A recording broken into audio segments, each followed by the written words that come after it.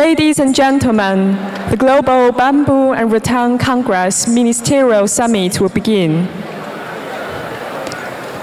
Please get back to your seats. 尊敬的各位来宾，世界竹藤大会部长级高峰论坛现在开始。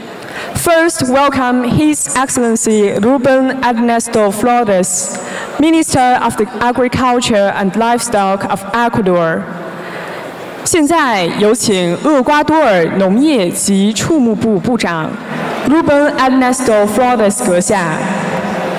Señores viceministros, delegados oficiales presentes en la reunión del día de hoy del INBAR, distinguidos invitados, damas y caballeros, es un honor para el Ecuador presidir el Consejo del INBAR y representar a sus 43 países miembros hasta el año 2019.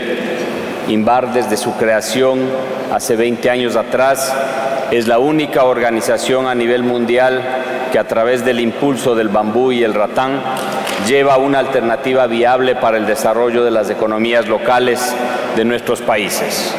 En este sentido, el bambú y el ratán pueden contribuir significativamente a alcanzar varios de los objetivos del desarrollo sustentable. El bambú, con más de 10.000 posibles usos, permite generar miles de empleos, principalmente para los jóvenes, las mujeres, a través de emprendimientos innovadores e inclusivos. De la misma manera, el bambú puede convertirse en una herramienta estratégica para la lucha contra el cambio climático, que, como ustedes conocen, afecta principalmente a los pequeños y medianos productores de nuestros países. El bambú también es cultura, es energía limpia, el bambú es turismo, el bambú es construcción sostenible, el bambú es economía, es inclusión, el bambú es biodiversidad, es ambiente, es innovación. En suma, el bambú es presente y futuro de nuestra población. Es por ello que debemos promover la generación de política pública que impulse el desarrollo y el aprovechamiento sostenible del bambú y el ratán. En Ecuador, el bambú es un material nativo que tiene una historia que imprime identidad. Culturalmente, forma parte del patrimonio material.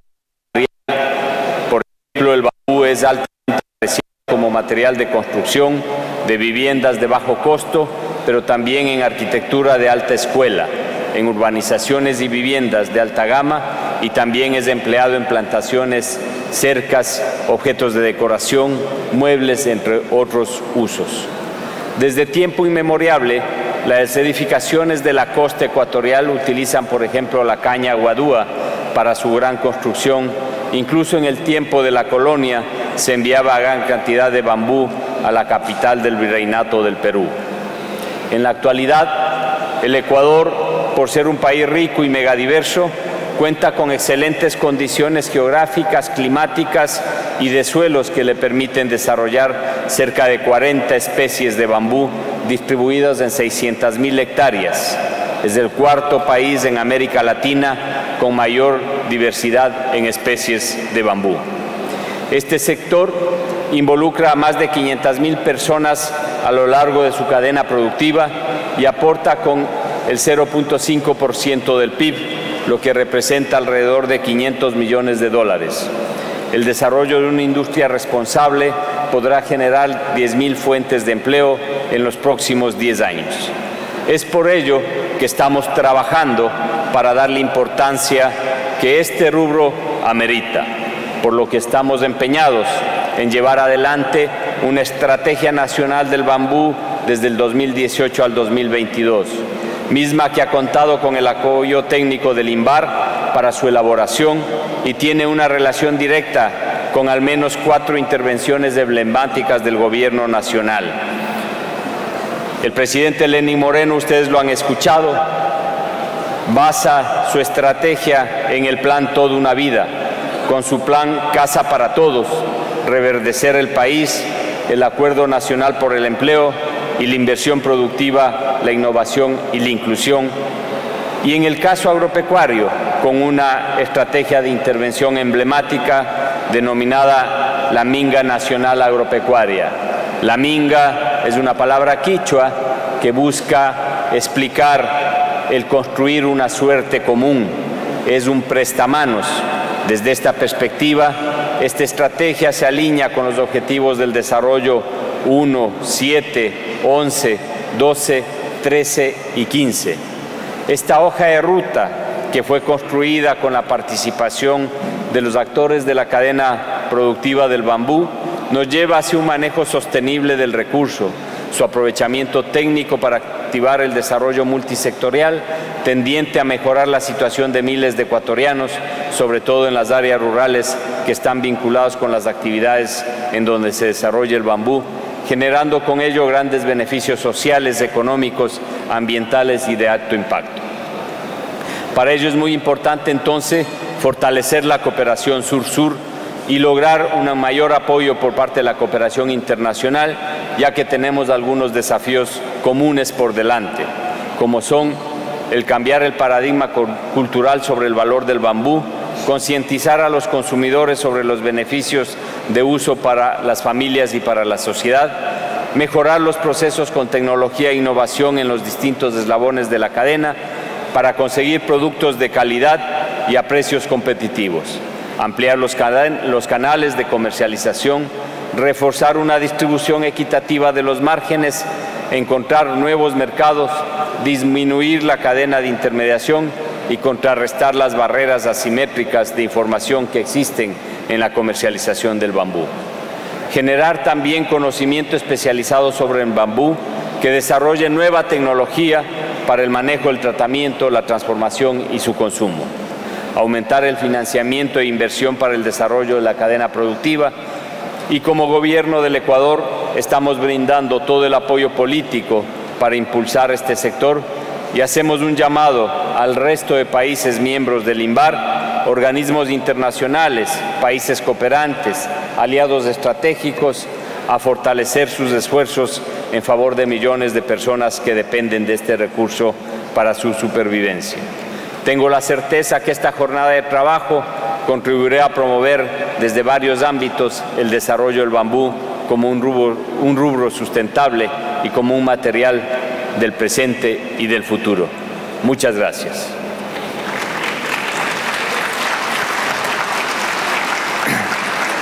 En este punto arrancaremos entonces la apertura de este diálogo con los diferentes invitados.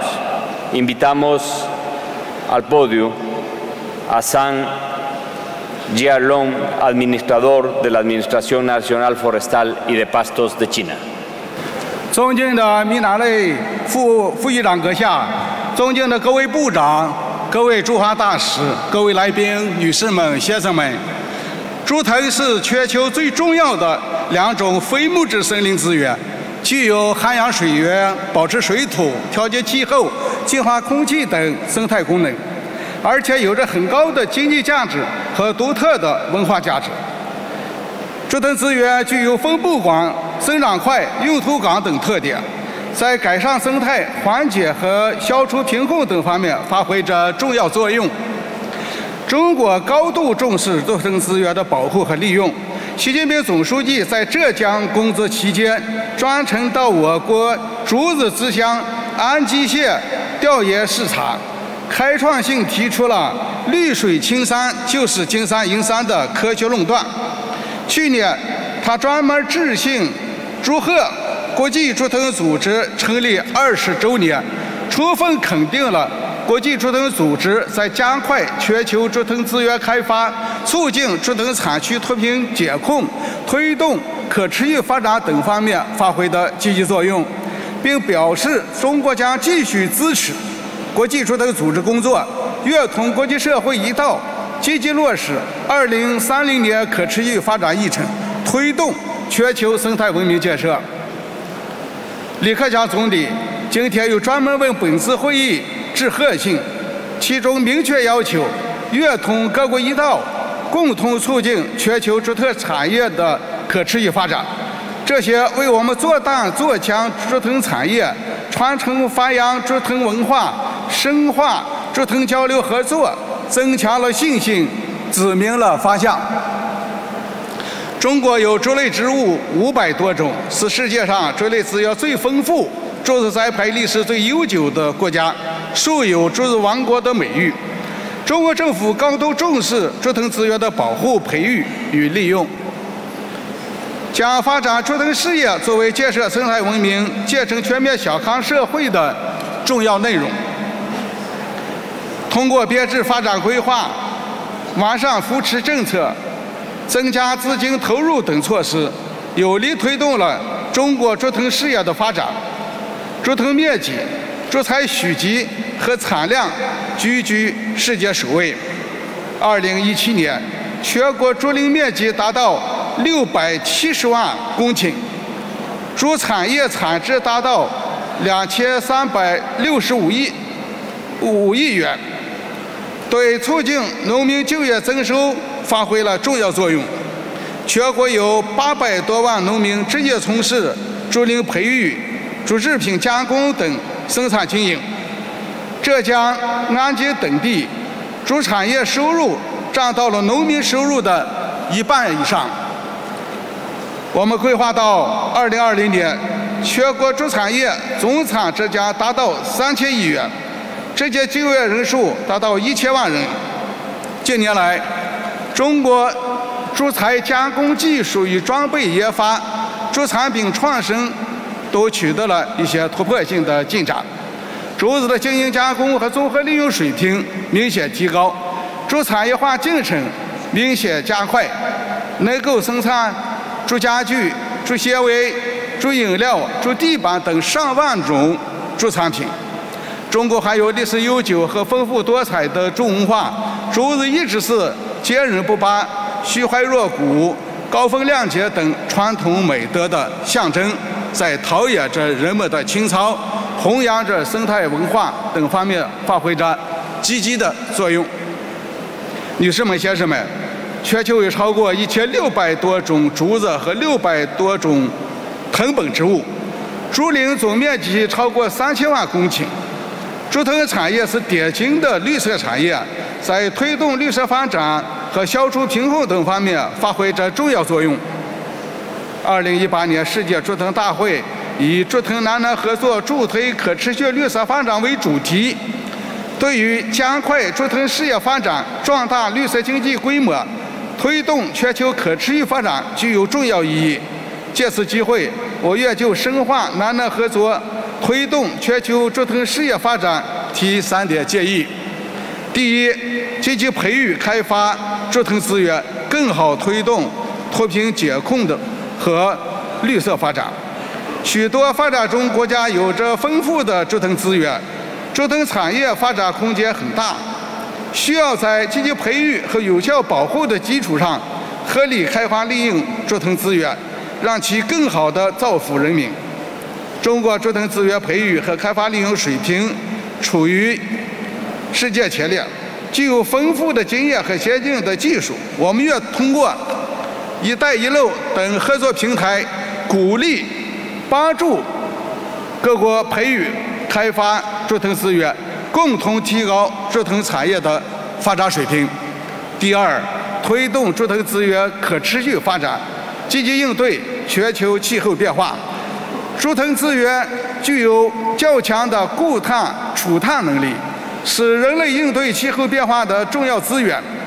应将竹藤资源纳入各国应对气候变化政策和投资支持的范围，加快发展本国竹藤产业，提高对应对气候变化能力，推动实现联合国2030可持续发展目标。第三，发展国际竹藤组织作用，发挥国际竹藤组织作用，共同构建高效合作交流平台。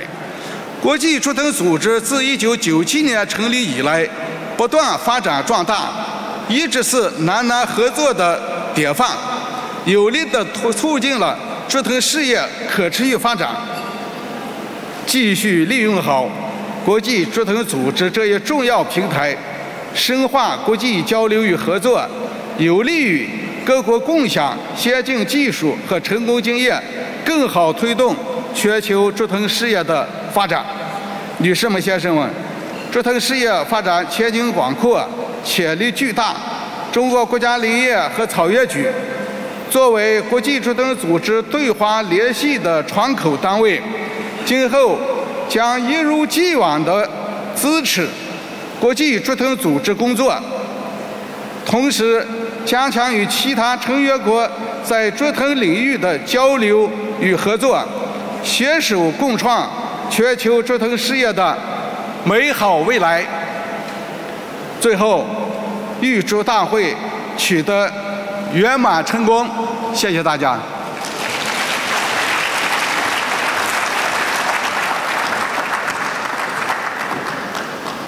Bien, invitamos en este momento al excelentísimo señor J.C. Hutchinson, ministro sin portafolio del Ministerio de Industria, Comercio, Agricultura y Pesca de Jamaica. Your Excellencies, distinguished ladies and gentlemen, this morning we look at the development of bamboo, and bamboo, one of the world's fastest growing plants and a rapidly renewable source of fiber, is a multi-purpose non-timber forest resource which today supports value chains across the world worth approximately $60 billion per year. In recent years, innovations in bamboo processing have seen bamboo become a legally approved building material across the Andean countries of Colombia, Ecuador, and Peru, while industrial development in Asia has resulted in domestic bamboo sectors in countries such as India and China growing in the value to $4 billion and $32 billion respectively. However, despite these advances today, bamboo in the Caribbean is heavily underutilized.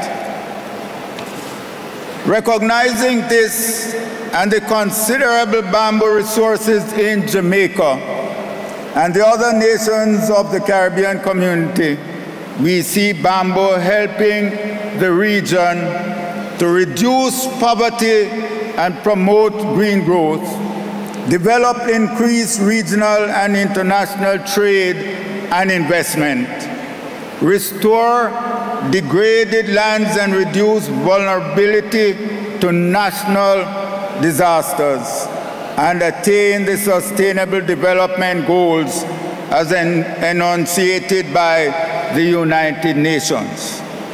With over 60,000 hectares of bamboo mixed with other vegetation that was growing in an unmanaged way, we recognize that with the use of standards, Jamaica could control the growth of bamboo in the same way, for example, we control the growth of sugarcane. We would then have a sustainable material that could go into the production of items such as activated bamboo carbon. Recognizing the potential benefits that can be accrued to the country by the utilization of bamboo, the Ministry of Industry, Commerce, Agriculture and Fisheries decided we needed to move the industry beyond the offering of a limited number of tourist craft items towards the development and commercialization of new bamboo products incorporating standards. The ministry gave the responsibility for the development of this market-led standard-driven industry to the Bureau of Standards of Jamaica. As a first step towards the development of our fledgling bamboo industry, we ensured that Jamaica became the 38th member of the International Organization for Bamboo and Rattan in 2012. After joining INBAR, Jamaica took steps to develop the industry with a focus on 4 promising value chains: bamboo charcoal and charcoal products, bamboo pulp, paper, packaging, and textiles, bamboo building and furniture, edible bamboo shoots, and consumables. These bamboo value chain gave us a roadmap for our bamboo standardization process. This roadmap has been guided by information received through our membership in INBAR, of which Jamaica held the chairmanship between November 2014 and November 2017. To demonstrate also, to promote the use of bamboo, a bamboo reinforced concrete house was constructed and displayed at our major agricultural and food show in 2014. In addition, we have developed some 14 prototypes for various bamboo byproducts, including a charcoal kiln, charcoal for cooking purposes, charcoal water filter, lumber, ketchup, stylus for smartphones and tablet computers, body wash, soaps, and stretcher for carrying sick persons. Some of these items are sold locally.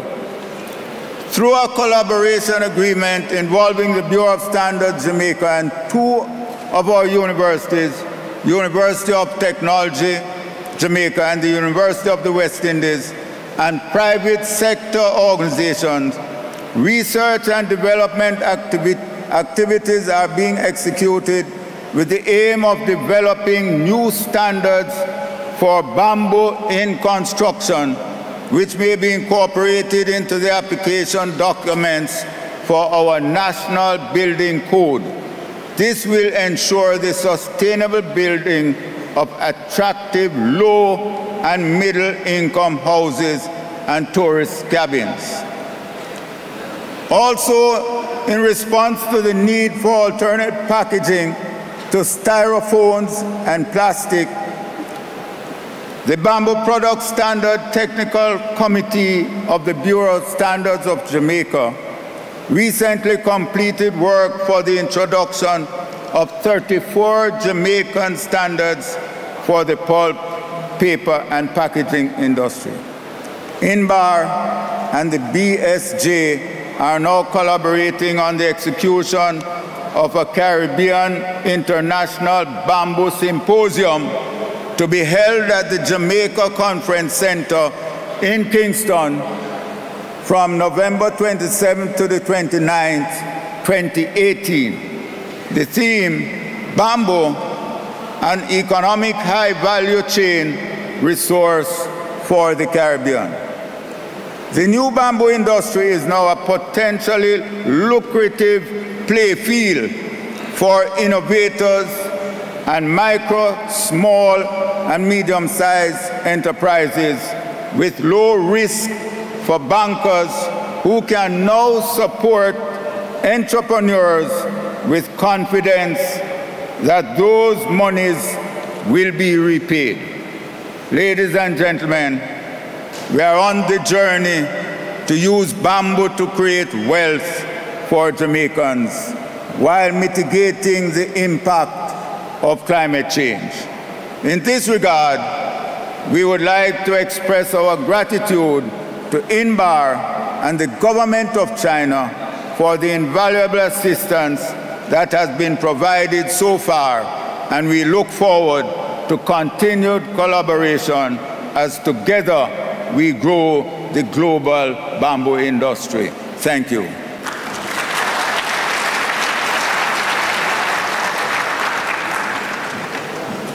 Ahora escucharemos al excelentísimo señor Shakti Bahadur Basnet, ministro forestal y del ambiente de Nepal.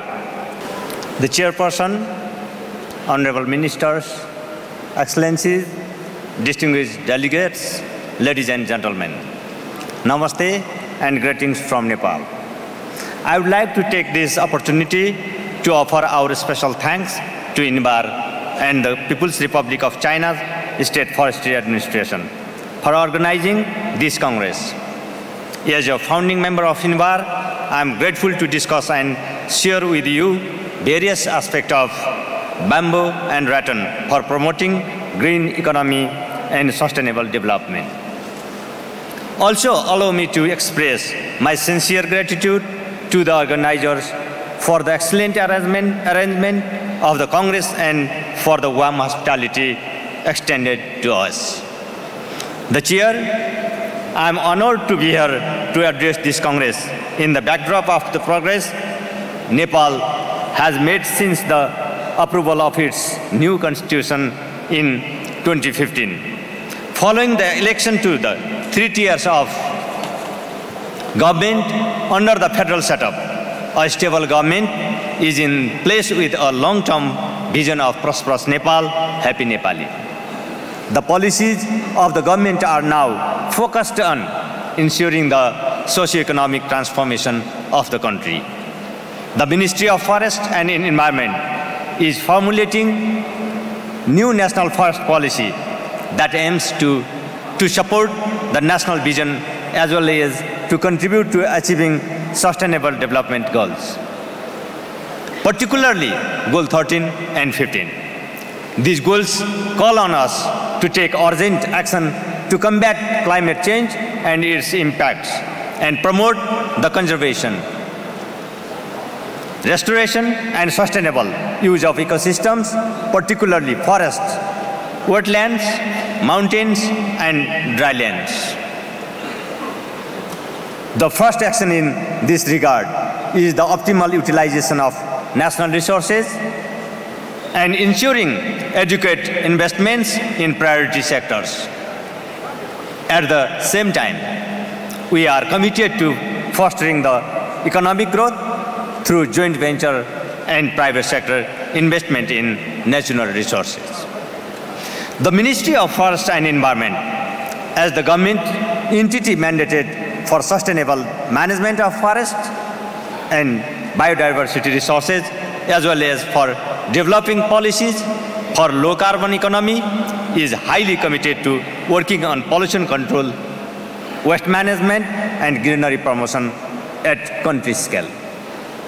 I am glad to say that forest sector covers about 45% of Nepali land.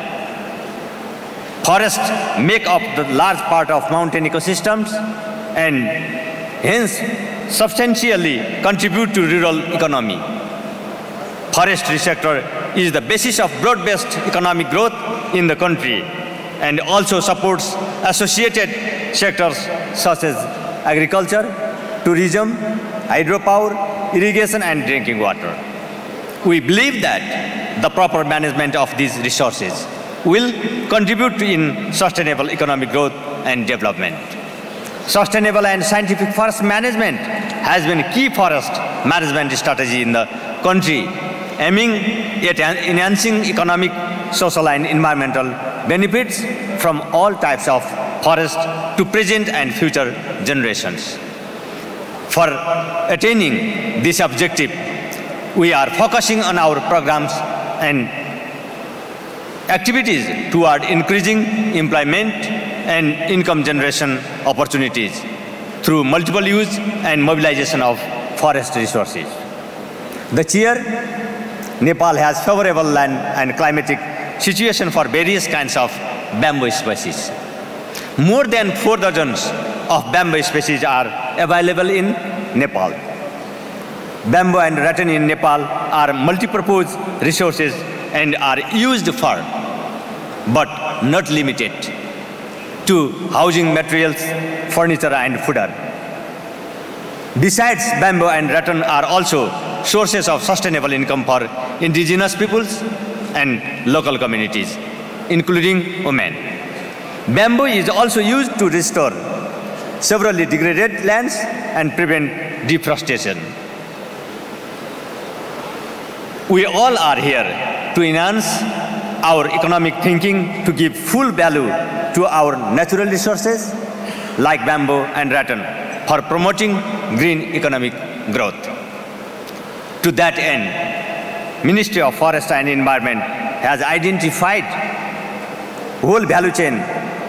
Bamboo is one of the most prioritized items to intervene in the whole value chain process, ranging from mass plantation and production through processing to marketing. Government is committed to creating enabling environment through reviewing and reforming policies, plans, programs and institutions for developing bamboo and rattan in the country. Yes, we are aware. China is a global leader for value chain in the production process of bamboo and rattan. It will be in the best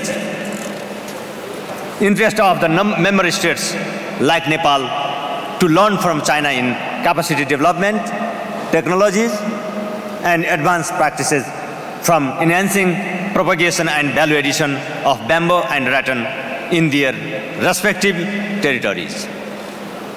Nepal would like to expand cooperation with China and other participating member states in this Congress for strengthening value chain management of bamboo and rattan in its territory.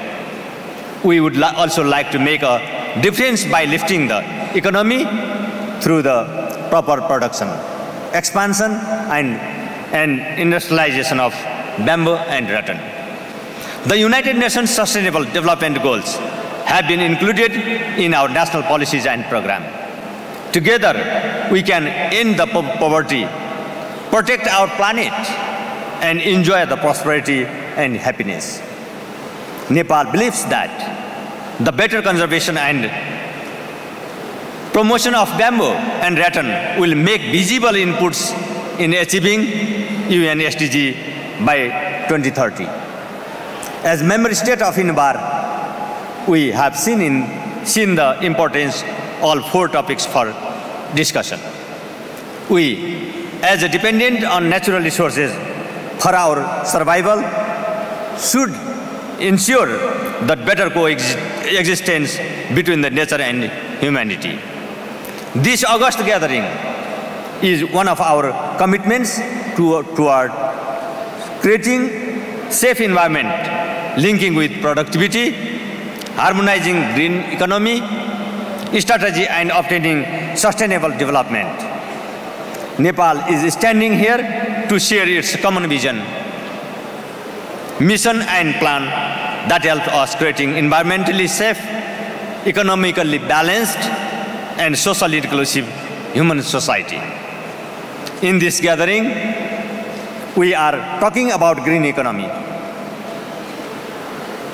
Let's make it clear that we are not only the spending units, but an important player of a very strong revenue generating sector. South-South cooperation is required to establish this agenda within and amongst our countries. I would like to call for an active participation that will enable us to come up with practical plan which can be implemented with full pledge always in our respective member countries.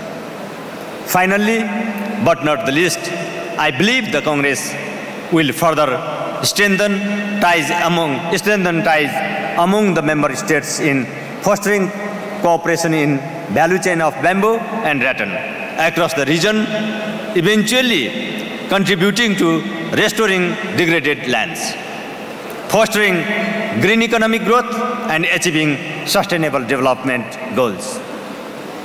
In the future conference like this, we will be talking on our achievements targeted through this conference and will come up with the innovative plans.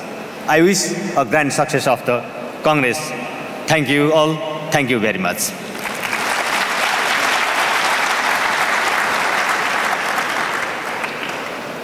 Bien, en este momento invitamos a la profesora Madame Jian Segui, copresidenta de la Junta Directiva del INBAR, miembro de la Academia Internacional de Ciencias de la Madera, presidenta del Comité Organizador del Congreso Mundial del Bambú y el Rattan 2018.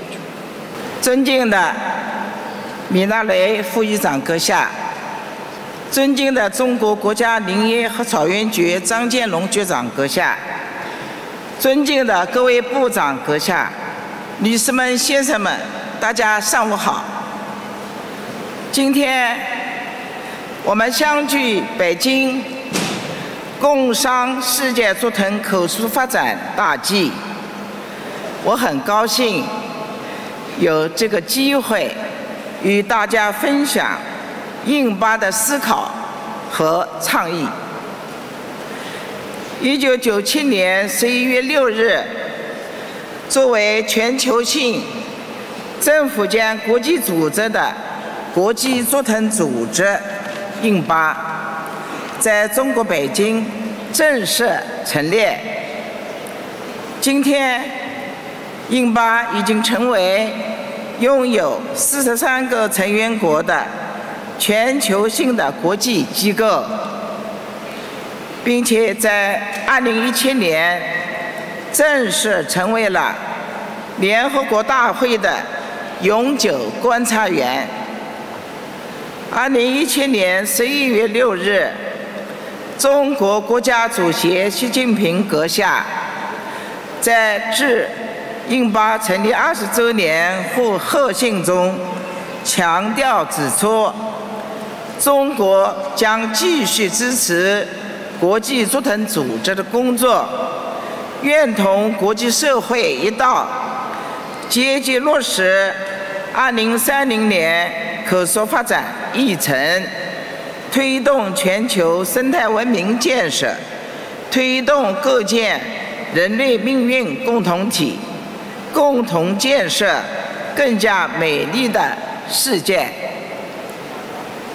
INBAR在2016年发布的面向2020年的发展战略中，也确立了4个优先发展的战略目标。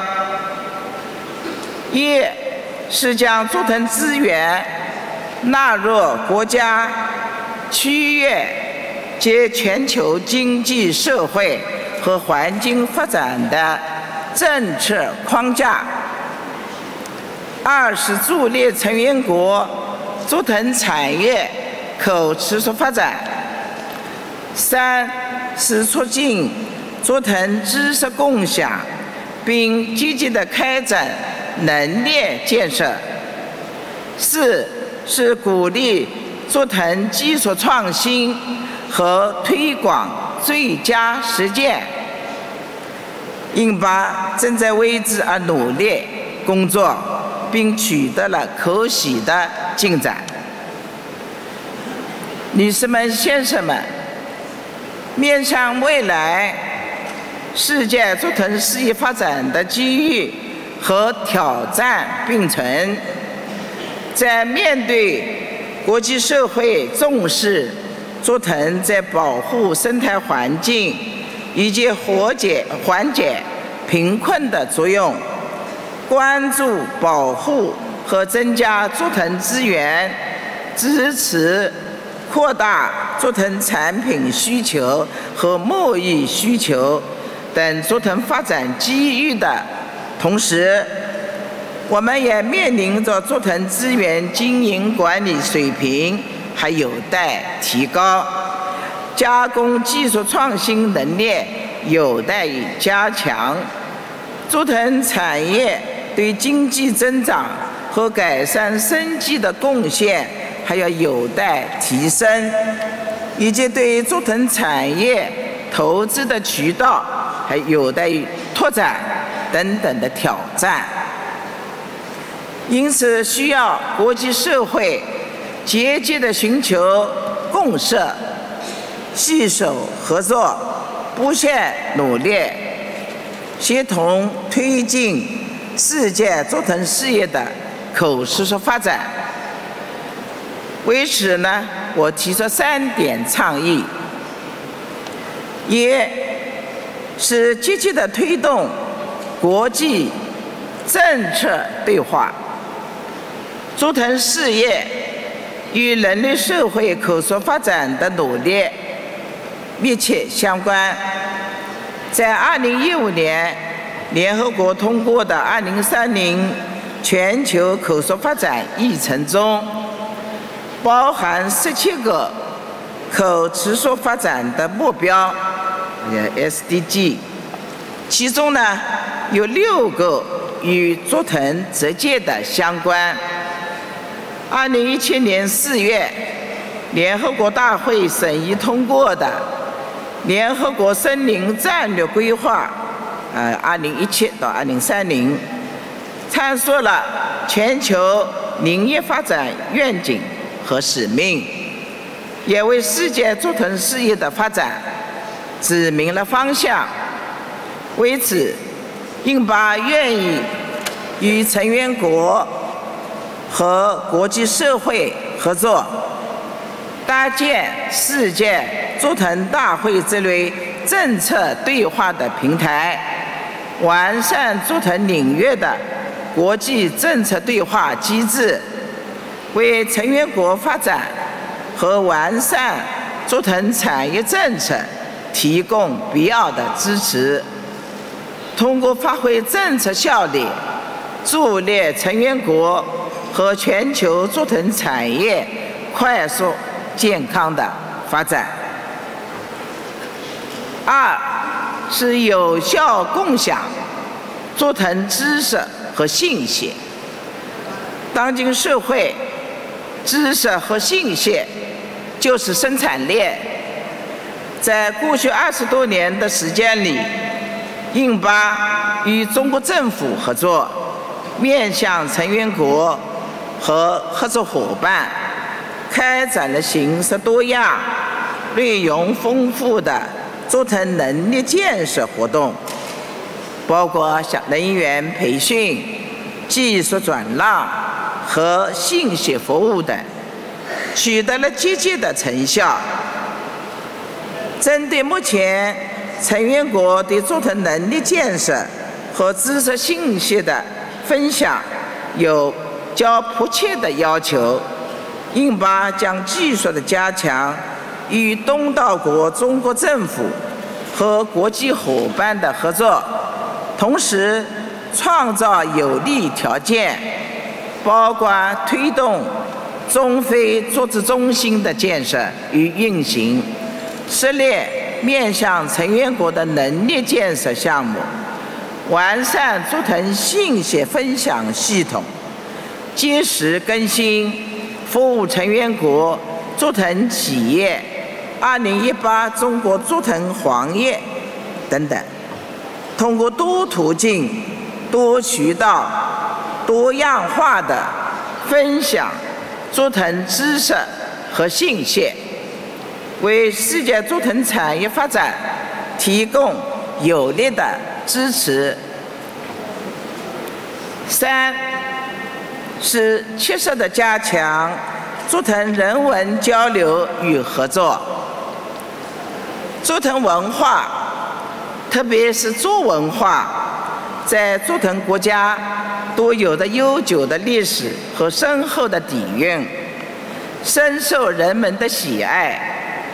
INBAR愿意以这次2018世界竹藤大会举办为契机，通过丰富多彩的竹藤文化展示和交流活动，包括各国竹藤传统文化的挖掘、传承与弘扬，以竹藤为媒，以竹藤会友，创新和发展竹藤领域人文交流与合作，为保护竹藤资源、壮大竹藤经济、改善竹区的生计注入独特的文化驱动力。谢谢大家。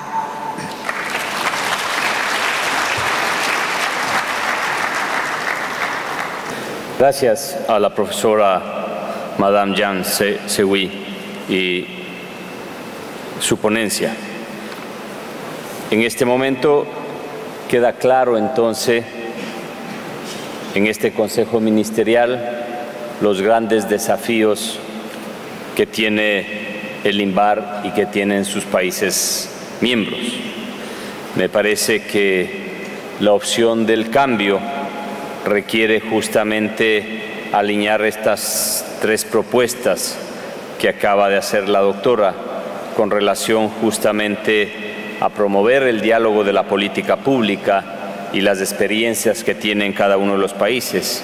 Cómo logramos tener un intercambio eficiente de los conocimientos y finalmente también cómo aterrizar esto en una cooperación efectiva que nos permita consolidar el desarrollo del sector del bambú como cadena sistémica productiva, pero además cómo a través de esta cadena logramos consolidar también los objetivos de Naciones Unidas del desarrollo planteados.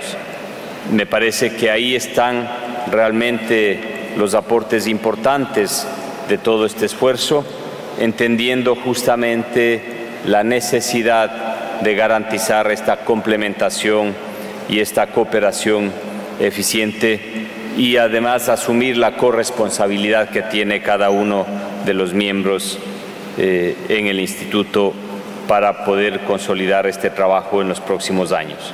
Y la tremenda oportunidad que tendríamos a través del bambú y del ratán, lograr justamente apoyar la construcción de estos objetivos en términos más aterrizados. Con esto doy paso a la siguiente parte, que es un par de mensajes de video. Lo preside el señor Nicolás Rossellini, coordinador residente de Naciones Unidas y representante de Naciones Unidas en la República Popular de China. Adelante, por favor. Excellencies, distinguished guests, ladies and gentlemen, good morning. I'd like to start by expressing my appreciation to the International Bamboo and Rattan Organization for this opportunity to participate in the Global Bamboo and Rattan Congress 2018. I'm honored to be at a gathering that brings together ministers and policymakers with community leaders, experts and managers in promoting the bamboo industry as a vehicle for developing the local economy in pursuit of the 2030 Agenda for Sustainable Development. Over the last 35 years, China has experienced profound economic growth and social transformation, which has helped to bring hundreds of millions of people out of poverty. Unfortunately, globally, as well as in China, economic growth and development have often come at large environmental costs. With the opportunities that new technology offers and increased awareness of the impact of human action on the environment, this can now change. We have an unprecedented opportunity to make sure that future growth is both socially and environmentally sustainable. In this spirit, the 2030 Agenda for Sustainable Development was adopted in September 2015. This agenda includes 17 Sustainable Development Goals and 169 targets. It is an action plan to end poverty and ensure prosperity for all, while at the same time protecting the planet. In other words, it places sustainability at its core. Bamboo, being a renewable material and one of the fastest growing plants on Earth, has a large potential to be used in a way that can contribute to a more sustainable future. Not only can bamboo be used to produce sustainable alternatives for less environmentally friendly products, it can also be used to reduce deforestation and to combat climate change. In addition, bamboo can create sustainable livelihood opportunities for communities that produce cultural handicrafts made from it and also contribute to heritage conservation. These are just a few examples of the potential of bamboo, and I am sure that during this Congress you'll come up with many more examples and ideas on the role of bamboo and rattan in sustainable development. Before we move on, please join me in watching two video messages from my UN colleagues, Mr. Achim Steiner, Administrator of the United Nations Development Programme, and Mr. Graziano da Silva, Director General of the Food and Agricultural Organization. Thank you.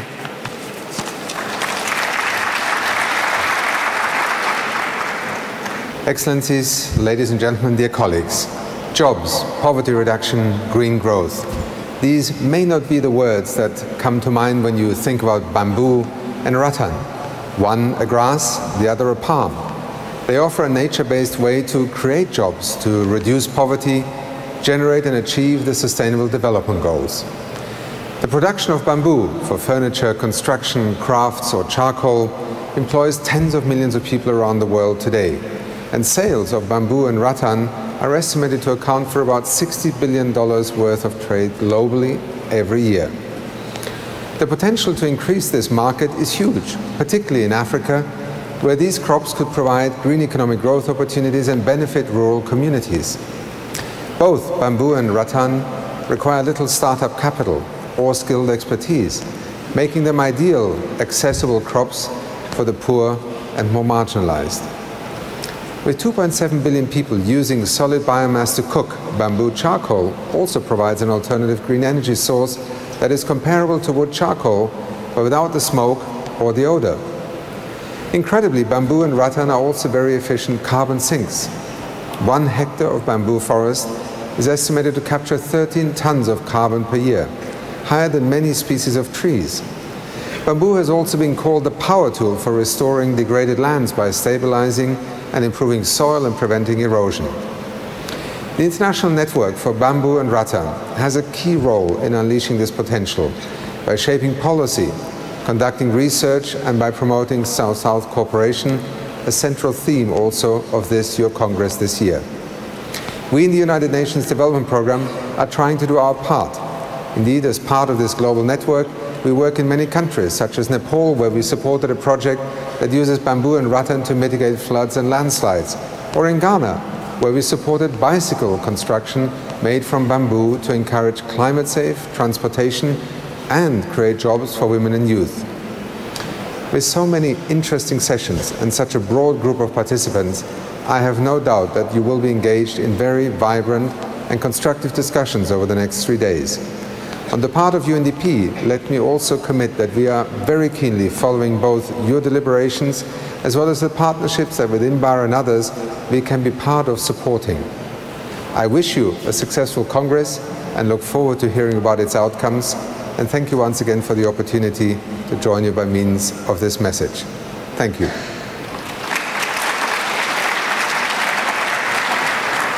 Excellence, distinguished delegates, colleagues, ladies and gentlemen, it's a pleasure to address the opening of this Congress as FAO reaffirms its partnership and support to the International Network for Bamboo and Rattan, the INBAR. As you all know, bamboo has long been used throughout the world for many traditional use in housing and building, in energy, and of course, as food and feed for livestock. More recently, it was also recognized the versatility of some species which are able to restore soil, to conserve water, and to adapt to climate change. Supporting countries to achieve the SDGs is at the core of FAO's collaboration with INBAR. In this context, and in response to the bold challenge of land restoration, INBAR's member states committed to restore at least 5 million hectares of degraded land using bamboo. We look forward to working with INBAR to provide information and bamboo-based landscape restoration initiatives. In another important front of our joint work, FAO and INBAR have associated with the new Partnership for Africa's Development, NEPAD, on a global assessment of bamboo for land restoration. In order to improve global statistics on bamboo forests, we have collected data on bamboo and in its ongoing Global Forest Research Assessment 2020. INBAR and FAO also began the process of developing a comprehensive global program using bamboo as a sustainable bioenergy source to support national efforts for climate resilience and lowering emissions. We believe these few examples only reflects the beginning of a productive partnership. I wish you all fruitful deliberation at this Congress, and thank you very much for your attention.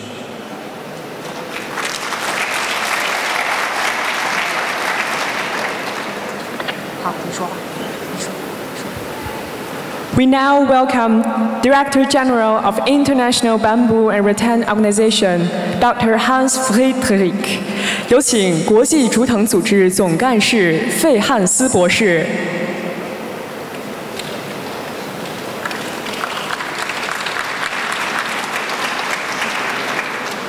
Thank you, ladies and gentlemen. What I want to do in the next hour, and I think we have actually an hour and not what originally was planned less than an hour, is have a discussion with a few of my colleagues, a few of the vice ministers from our member states, and to learn from them, to hear from them what bamboo and rattan really means in their national context, and to get an idea of how they see these opportunities that we've talked about. So we're going to have a dialogue, we're going to talk, and I hope we get a little bit of a discussion going. And as we seem to have time, we might even be able to get some input from the floor as well, which would be great. Chairs are being brought so that we don't have to stand. But let me start by introducing and inviting my 5 colleagues. I would like to invite the Minister of State for Environment of the Ministry of Water and Environment of Uganda, Mrs. Mari Goretti Kitutu. I would like to invite the Vice Minister of the Minister of Environment from Panama, Yamil Daniel Sanchez. The Minister of State of the Federal Ministry of Environment, Ibrahim Usman Jibril. The Deputy Minister of the Minister of Lands and Natural Resources of Ghana, Benito Owusu Bio. And last but certainly not least, the Assistant Secretary of the Department of Environment and Natural Resources, which is effectively a ministry, it's just that's how the Philippines calls it, Mrs. Nonita Caguayo, and I hope I have that right. Please join me for a discussion.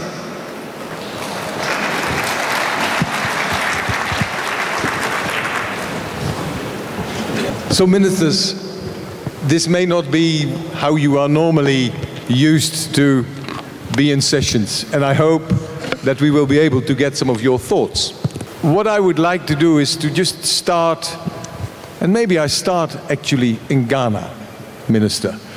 The reason why I'm doing so is I know you have a bamboo and rattan development program, BARADEP. Can you tell us a bit more? What does BARADEP mean, and what does bamboo and rattan mean for Ghana? Like you just mentioned, BARADEP is an acronym for our bamboo and rattan development program. This program was initiated in about 202, and since then we have been developing and promoting bamboo as a source of alternative livelihood for our people, especially in the rural areas.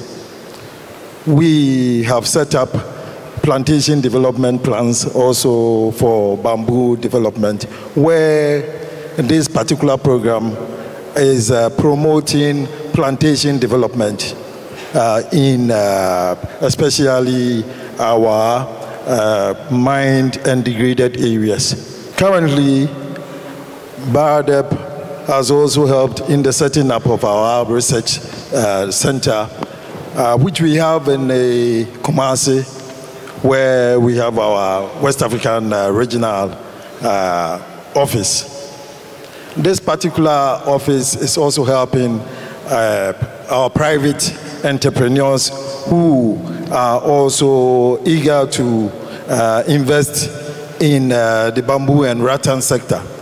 I'm happy today to have seen a particular product from Ghana, which is actually currently world famous. That is the bamboo bicycle in the foyer as I entered this conference center.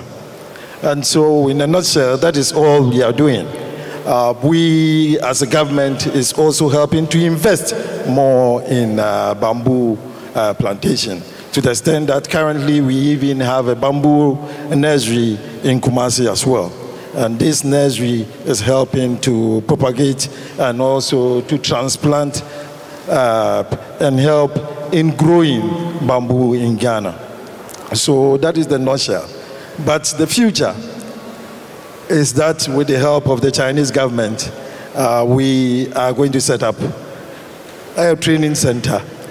This is actually a processing and training center where the various artisans in Ghana will be brought together for them to be taught on the current and the new modern technology in bamboo processing. Currently, we just received a delegation from China that came to inspect the premises.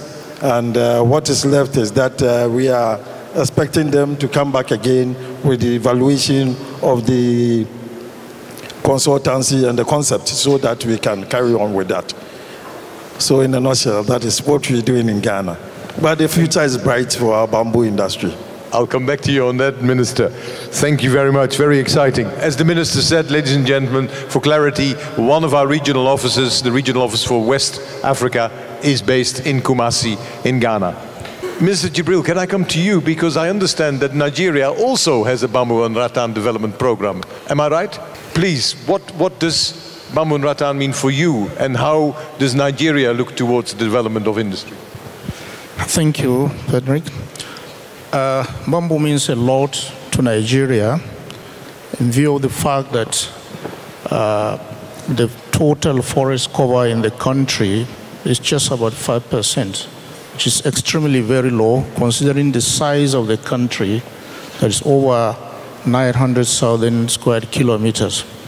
For us to have such a forest cover is very, very frightening. So the country looks at bamboo and rattan as an alternative source that could assist in turning around the economy. Why do I say so? In the first place, the country, because of the size, is stranded to the north by the Sahara Desert, and there is currently a problem of desert encroachment from the north, and the sand dunes are moving southwards at an alarming rate of over 400 meters per annum. And the south, where you have the rainforest, is buffeted by coastal erosion and rising sea level. So we need to have a suitable alternative. And we see bamboo as one of those alternatives that could replace the use of, or excessive use of forest products. We have to look at this issue, and in order to improve the value utilization, we've adopted the engagement of stakeholders in what we call the 3 E's: engagement, enlightenment, and empowering the youth. And as a result of this, in active collaboration and support from INBAR, we've been able to set up a demonstration plan for the processing of bamboo in the north-central part of Nigeria. This will go a long way in assisting to enlighten people and let them know about the qualities and what bamboo and rattan can do for the country.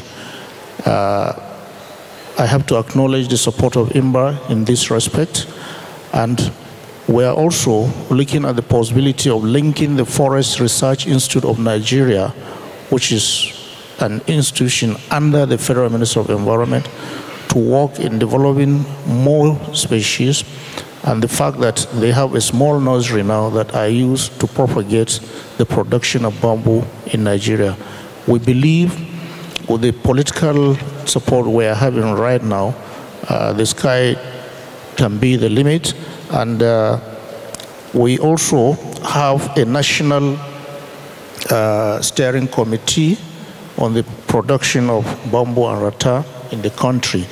This is in collaboration with other major stakeholders like the NGOs, private enterprise, and we align this with our national determined contribution, as well as the National Recovery and Growth Plan of the Federal Ministry of Budget and National Planning, to ensure that the SMEs are fully involved in the activities in the forest sector. Though bamboo is a grass species, but we believe it has the capacity, and it has proved to be so in Nigeria, to replace the excessive use of wood for fuel as a means of fuel. The national gas policy in Nigeria is looking at production of cooking gas, which we flare right now in the oil industry. So with these policy decisions, the bamboo will come in handy to support us and to reduce the pressure on the wood that is being felled regularly, and therefore help arrest deforestation. Thank you very much. Most interesting. So really, combating deforestation and land restoration is an important issue in West and Central Africa. May I turn to the Philippines? Do you have a national program on bamboo, or are you establishing something? I remember getting a message that there is an activity, there is an initiative. Am I right, Minister? Yes, Your Honor.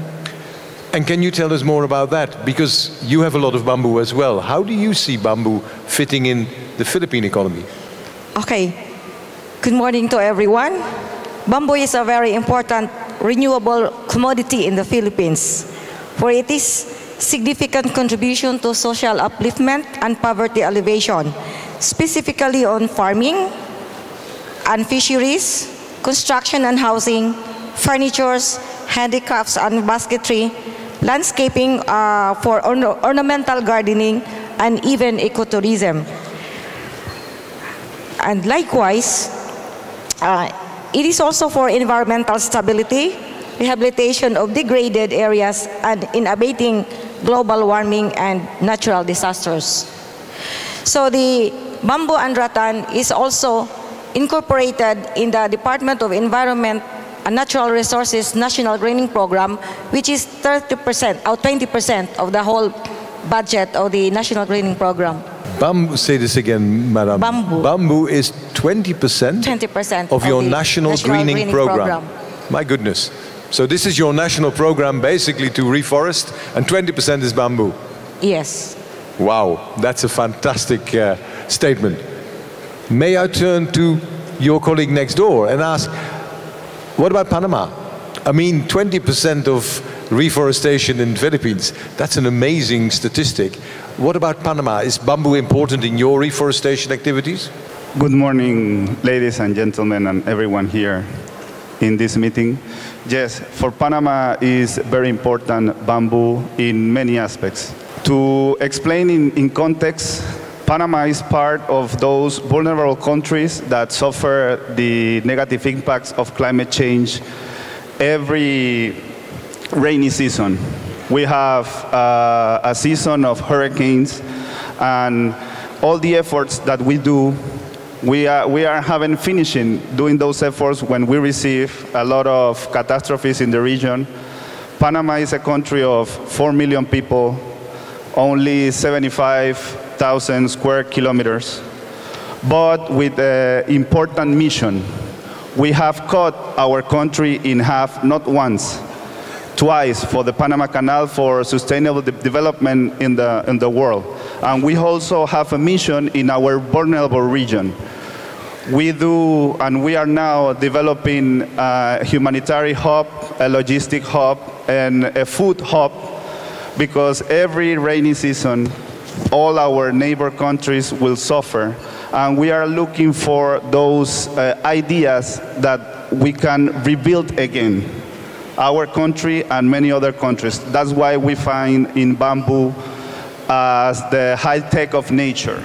Bamboo is the one that will give us how to fight against the main problem that we have in this century, that is the negative effects of climate change. We have our policy, we are having all our goals of landscape restoration, we are having all our sustainable development goals for a small country, but we are not thinking of what we can do for ourselves. We are also thinking what we can do for our vulnerable region. And in this chair, I'm not only representing my country, I'm representing Central America region that suffers every year, and we need to think and ask for all this South-South cooperation that can help us, because we are dealing with the problem every year. Thank you. A very serious issue, and I'd like to come back to you on that. But first, I'd like to ask Minister Goretti Kitutu. Bamboo in Uganda. I know you have gorillas that eat bamboo, but is that the only thing which is important? What does bamboo mean in Uganda? Yeah, thank you very much. In Uganda, I think bamboo has existed for centuries, especially in our mountainous ecosystems. It occurs naturally, and that's where we have the mountain gorillas, so within the bamboo zone. Now, incidentally, I hail from one of the regions where bamboo is a delicacy.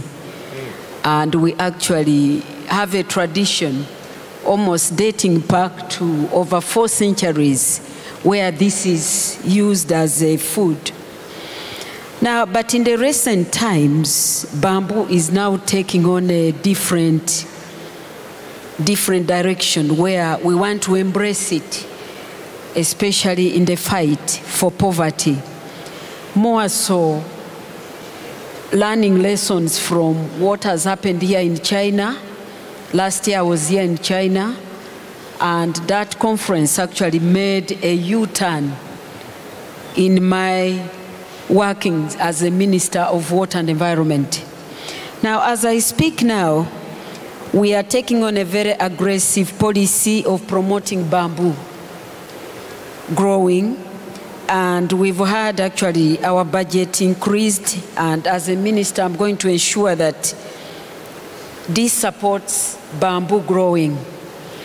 And we have the forestry policy promotes bamboo, or it includes bamboo, but we now want to have a dedicated policy, which I have in draft form, and I will be presenting before Cabinet, so that we can promote restoration of degraded areas, especially the mountainous areas, the riverbanks, the lake shores, using these bamboo species, some of them. And I believe if we do that, then we shall have the raw materials to develop our industries. I think as I speak here, I have my colleague, the Minister of Trade. He's with me here, and you can see what we've seen here actually is we want to have a revolution in Uganda where we promote this industry, and we believe there is an opportunity for us to fight poverty, whereby we have 68% of our population who have no income at household level. And looking at the lessons that we are learning from here, we believe bamboo can do this miracle. Thank you very much. Fantastic, thank you. So really, you are developing a policy to reforest, which includes bamboo. Yes. The Philippines just told us they have a policy that includes 20% of bamboo. Do you think meetings like this, and even being a member of INBAR, would that allow you to talk to each other? Because I can imagine if you've gone through the same process of developing a policy that includes bamboo in forestry, it might be useful for countries to exchange information and to compare. What is your thinking, Madam?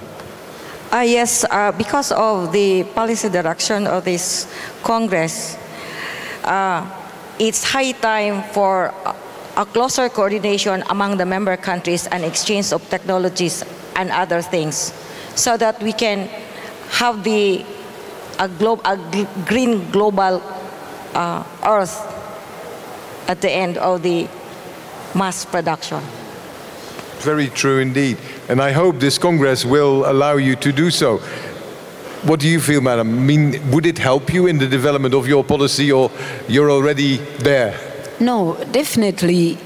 As countries, it is good to share lessons, because when you are developing a policy and your neighbor may be ahead, so you share lessons such that you now pick on issues which have worked. Very and this true. avoids having experiments, because already others have done it.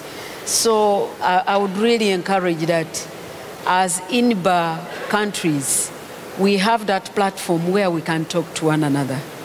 Thank you. Very good indeed. You have the platform anyway, Madam, but I think during this Congress there is even more opportunities. We're talking about effectively land restoration and reforestation, and there are sessions, it was already mentioned by the DG of FAO, we are talking about losing bamboo for restoration, and we have some fantastic case studies. And I believe, if I can turn back to Ghana, one of the case studies is about Ghana. You are also developing a restoration, a reforestation program. Is this already in policy, or is this still under development? It's a policy, but then with the implementation, it's still at the developing stage. Currently, our attention is particularly to the land restoration aspect. You know, we've had a lot of challenges to do with illegal mining, which had resulted in a lot of land degradation and also deforestation in our mineral-rich areas. So our policy now is to see how we can use bamboo and rattan plantation development to restore these degraded land, because that we see as a bit easier than to go into traditional forestation, which with the long gestation period, it takes a long time to replace. But with bamboo, and it's easy to replace nature, yeah, that is the way forward. And as such, that is what we intend doing this year. Right. Does Nigeria also look at the policy of including bamboo in its reforestation, Minister? Yes, of course. Nigeria, just like our sister Ghana, had a similar problem of land degradation as a result of mining activities that has happened in the past 5 decades or more. And so just last year, the federal cabinet approved the national policy on afforestation, and very soon we are going to inaugurate the National Forest Trust Fund. And don't forget that Nigeria recently, in December last year, went into the capital market and issued a green bond. And that green bond, part of the proceed, is to be used in afforestation programs. And the Forest Research Institute of Nigeria is at the forefront of utilizing these funds, as well as the National Park Services. The National Park Services has the responsibility of 7 national parks across the entire country, and they will also participate in the activities of afforestation using the green bond proceed. So we have a provision in the National Forest Trust Fund where each of the 37 subnational governments will be required to make provision of about 50 hectares of land that will be used to plant, to do the afforestation program. And bamboo is part of the species that will be used in this afforestation. Again, most of the part of the country have severe erosion problems, and this is more acute in the southeastern part of the country. We have a program right now in place known as the Nigeria Erosion and Water Management Project, which is being assisted by the World Bank to restore the degraded land. Land in these areas have severe problems of erosion because the nature of the soil is loose and friable. And once the soil cover is removed, and the torrential rainfall in this area can lead to disastrous consequences of farmland, houses that have been lost constantly.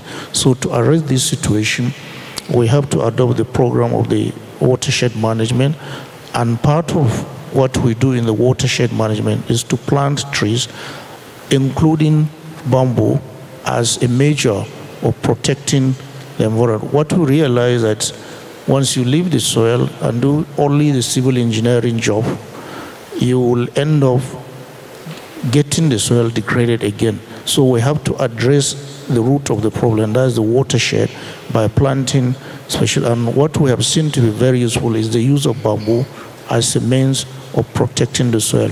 So we have that program in place, and we intend to continue to utilize bamboo and to step it up. And that's why the Forest Research Institute has to come in now to help us in nursing and raising more species that could be helped to use to cover the entire country. Thank you very much. So really, we are listening now, and I think we are learning that basically 4 of my 5 partners here are using bamboo for erosion control. And I think, Mr. Sanchez, in a way, that is what you're saying as well. You're linking it to climate change, which, as you are in the hurricane belt, is more severe maybe than countries in Central Africa that are lucky enough they don't have those natural disasters. I think, though, the Philippines also has its typhoons, and I mean, whether you call it typhoons or hurricanes, the effects are very similar. Is that something that you feel is particularly important? Maybe, Madam, I'll ask you, and I'll ask you to respond. Just as a response to climate change and to natural disasters, as it were, is bamboo really something that can be deployed? Yes, especially on the recent catastrophe in the Philippines. The bamboo plantation is very important, especially on river stabilization, for land restoration, and it's also being used for erosion control. And Mr. Sanchez, that is what you would wish to do in Panama as well? In Panama, we have 31 bamboo species. 22 are local species, and 9 are foreign species, because of history, have been planted in our country. And what I was saying is that even though it's in our plan and we use it, bamboo has a lot of possibilities. And I'm thinking and what I have seen here, as a secondary resource in the economy, because we need to do our part to accomplish the Sustainable Development Goals, but we also need to score goals, and we need to give joy to our people, because I'm talking about my region, they are suffering every year. So we need to rebuild fast, we need to rebuild with things that really can help us. But I'm also thinking about joy. We live in a region, a very happy region, and it's because of all the catastrophes that we are suffering every year. So when I was looking at the BARC logo, and what about if the yellow part, we put it in the upper part, and we build a goal? And what if the next World Cup organized by China, all the goals are of bamboo? So we need to give joy to the people. We need to think out of the square, because the problem is really heavy. And even though in Panama, because of our canal, we can do things, we are not only thinking what we can do for our country, we are also thinking what we can do for the region. So we are incubating all those crazy ideas that can happen. So that's why we also are here updating our reforestation, forestry policy, including our bamboo local national plan, but not thinking only of what we can do only for Panama, what we can do for the region. So I'll be here 3 days, and any crazy idea that somebody can have, please talk to me, and in Panama we will try to incubate, because we need to help. This South-South cooperation is very important. Thank you very much. I like your idea, though, to have the goalposts made of bamboo. It would make the World Cup definitely more exciting. We've just talked about bamboo as a plant to help with restoration and to help basically adapt against the effects of climate change. But the other aspect, of course, I would like to talk about is very often we say bamboo could help us with shelter after disasters. How is bamboo used for construction? Maybe let me go to Uganda to start with, Minister. Are you using bamboo for construction? I remember last time you told me your former palaces were made from bamboo. Yes. But what about these days? Are people interested in living in a bamboo house? Is there a bamboo industry already in Uganda, or is this something that we need to develop further? Yes, in Uganda, we use bamboo in the construction or in the housing industry, but this was not well developed, given that the hectarage could not actually allow harvesting a lot, because most of it was in the protected areas, that in the national parks. And there you are restricted to take a little so that you use sustainably. Very good point. But otherwise, in terms of opportunities for the housing industry, actually, like you said, some of the palaces in the old times would be beautifully made from bamboo. And we also have now the refugees. Actually, we now have another emerging issue that most of our refugees are using bamboo as a resource for construction. And this now also puts a lot of pressure on the natural areas where we have bamboo occurring naturally. So that's why it is now almost a must as a minister that I have to promote the planting of bamboo so that we can be able to have the housing industry. I think we even have a presidential directive with my colleague, the Minister for Housing. In one of the mountainous areas, the soils don't promote, the soils are not good for construction. And we are looking at bamboo as an alternative. So the opportunities are quite immense in that area as far as the bamboo industry is concerned. So to me, I'm looking at bamboo as what can make Uganda reach the ambitious goal of us hitting the target of middle-income status come 2020. I hope we can help you with that, Madam. Let me tell you, in the next few days, you will be able to listen to discussions about construction. But if you go outside, you will see construction. We have a lot of architects and engineers. There is a whole parallel program going on in the next 3 days with basically people that make their life out of building with bamboo. And you can take away a lot of ideas, I think, and make contacts. You say two things that make me want to turn to the Philippines. One is, we have talked, and I know the Philippines has responses to typhoons using bamboo as shelters, and not just as structures with tarpaulins, but actually looking at durable shelter. The other thing I would like you to respond to is what the Minister from Uganda is saying, a presidential decree. The Philippines has a most amazing presidential decree. This is the decree that basically says schools should make their furniture from bamboo. And this, to me, is such an amazing opportunity. Can you say a little bit more about this, Minister? Yes. In the Philippines, using bamboo, it's very refreshing for the housing of the provincial areas. And likewise, using the for furniture in the schools, we have policy support under Executive Order 879, creating the Philippine Bamboo Industry Development Council to promote the bamboo industry development project and directing the use of bamboo for at least 25% of the desk and other furniture requirement of public elementary and secondary schools and prioritizing the use of bamboo in furniture, fixtures, and other construction requirements of government facilities. And this is something that other countries could do as well. It supports the local industry. Yes.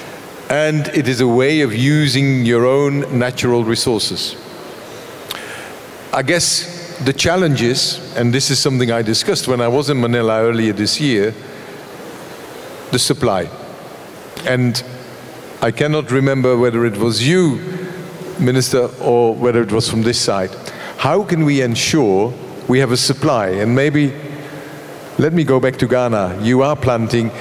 How can you provide a guaranteed supply of bamboo so that you can develop more industry? You have a number of small-scale enterprises. Several of them are here. But how can we upscale? How can we make sure we have enough bamboo? Is this part of the regreening policy that you're talking about, the restoration policy? Yes, this is part of our plan.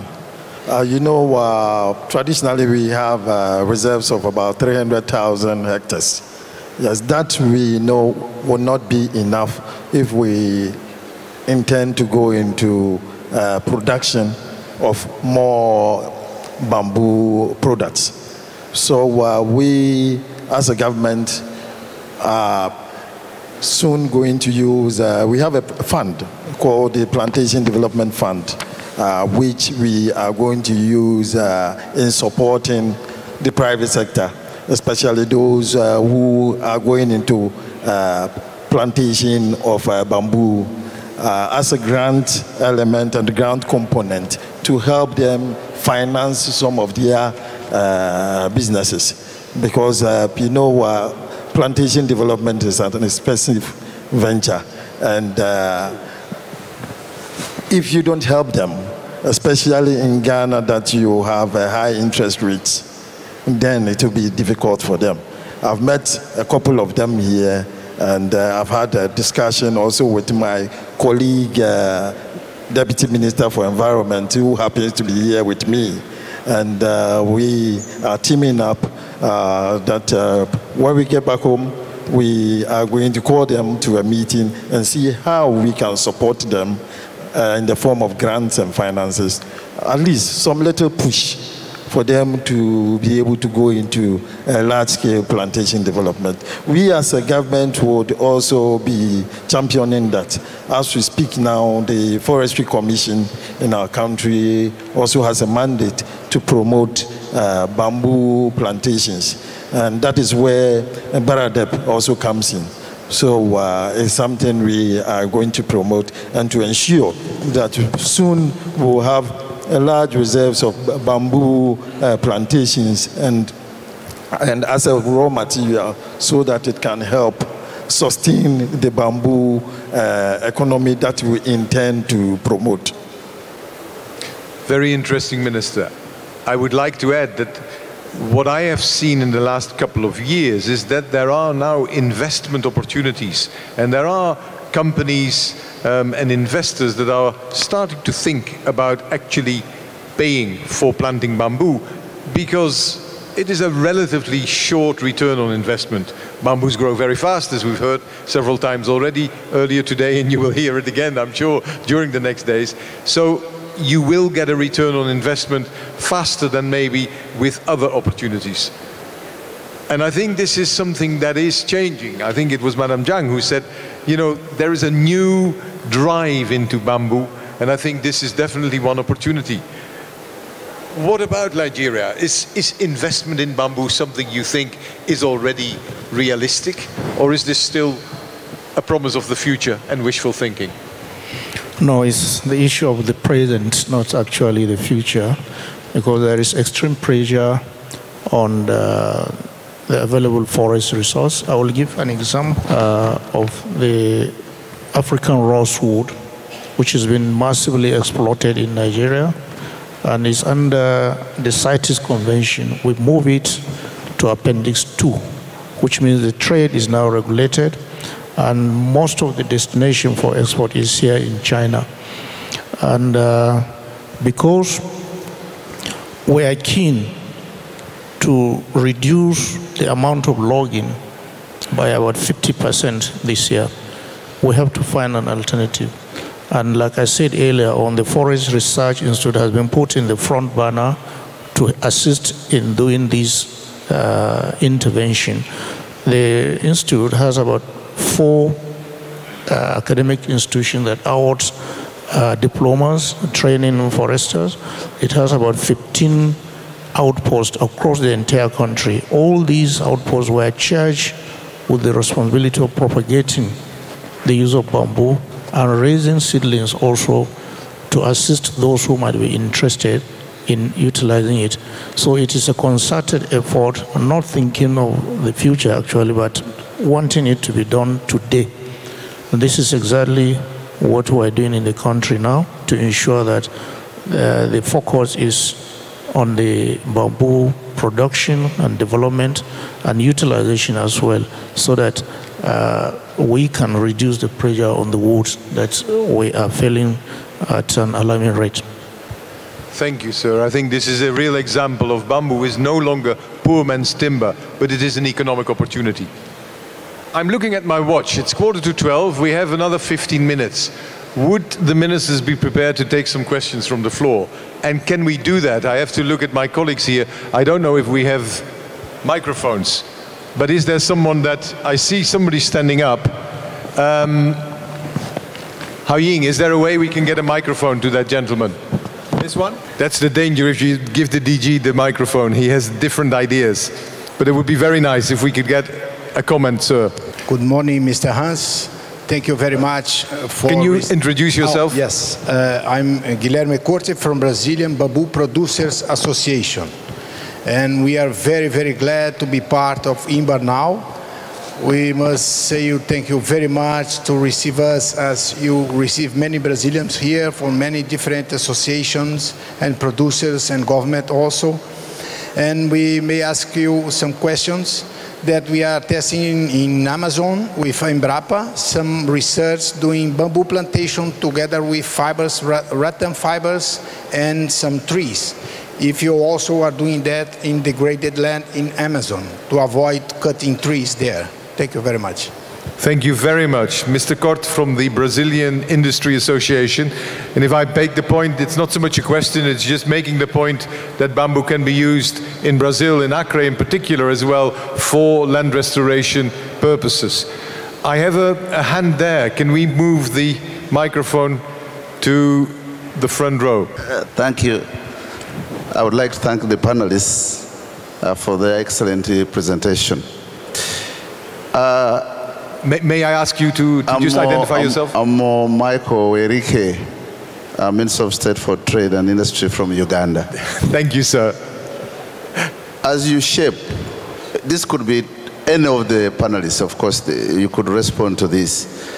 As you shape your policies, having listened to your proposals, is it possible to look at other equally important uses of bamboo? Because a lot has been said about construction, environmental protection, land restoration. But I know when I listen to the minister from Uganda, bamboo is also a delicacy. It could be part of food. Is there a way that we could also enshrine this in the policies to have bamboo be part of the product for export and then medicinal aspects? I don't know how you'd look at this as you shape your policies. Thank you. Thank you very much. I'm going to ask each of them to respond. Can I just take one question here? And then we will get back to our panelists. Yes, good morning. My name is Mark Halley. I'm a member of the INBAR Board of Trustees. And I'd like to address a question to Minister Jibril. I had the honor of visiting your country a couple of times in the last year. And I'm aware that there's a massive program to sort of stop desertification in the north, to put in place a sort of green curtain or a green wall or a green belt. and that this is deemed by Nigeria to be very important also for stabilizing livelihoods in that part of Nigeria, which has been fairly volatile over the past few years. Is bamboo a big part of that ecological restoration program, and do you have plans to develop bamboo on a very large scale for restoration of the landscapes and ecosystems so that they can support a decent livelihood of the populations there? Thank you very much. Minister Jibril, can I ask you to answer that last question, and then maybe we can just go through each to respond to the question, what other economic opportunities are there from bamboo? Well, thank you. Maybe I should refer to the last speaker who talked about the Great Green Wall. Of course, Nigeria is one of the 11 countries that is involved in the Pan-African Agency for the Great Green Wall, which we all know is an African Union initiative to combat desertification in the Sahel and the Sahara fringes. Nigeria, though the program for the entire African continent is from Dakar in Senegal to Djibouti, about 7,000 kilometers, in Nigeria it covers about 1,500 kilometers.